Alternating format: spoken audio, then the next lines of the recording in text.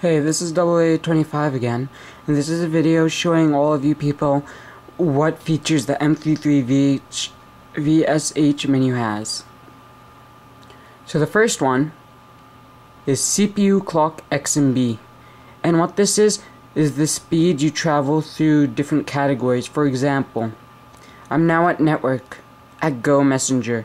Say I wanted to go to network to internet search, which you kind of can see over here. I'll zoom in a bit. Right there. I want to go from Go Messenger to that. So this is like the speed it takes to go from there to there. So mine's at the default speed, so whatever your whatever the normal XMB speed is the default speed, or whatever when you customize your XMB and stuff with Flash 0 or CTF theme. If you want to change the speed that it's on, use this feature, CPU clock XMB.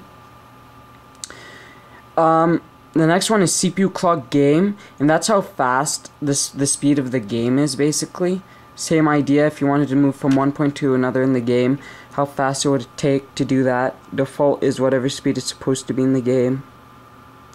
USB device is the XMB USB device is like, it's now at memory stick, and that's what, when you connect to USB from the XMB, what device the computer will read.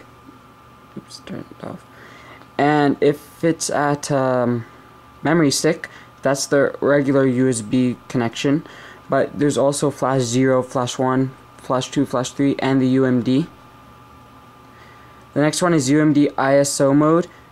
Mine's at Sony NP9660, and this is how if you run the games that you install with an ISO or CSO games, if you have to use a UMD, or if you use like the Sony driver or the M33 driver. The ISO video mount is, I'll show you right now.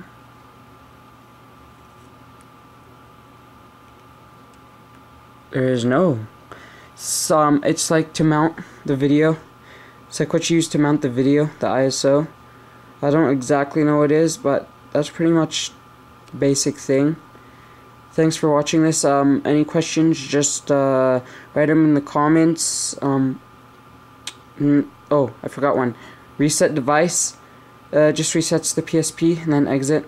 Yeah. And then, yeah. So any questions or comments, just write them in the comment section, and I'll make sure that I get back to you as soon as possible. Thanks for watching.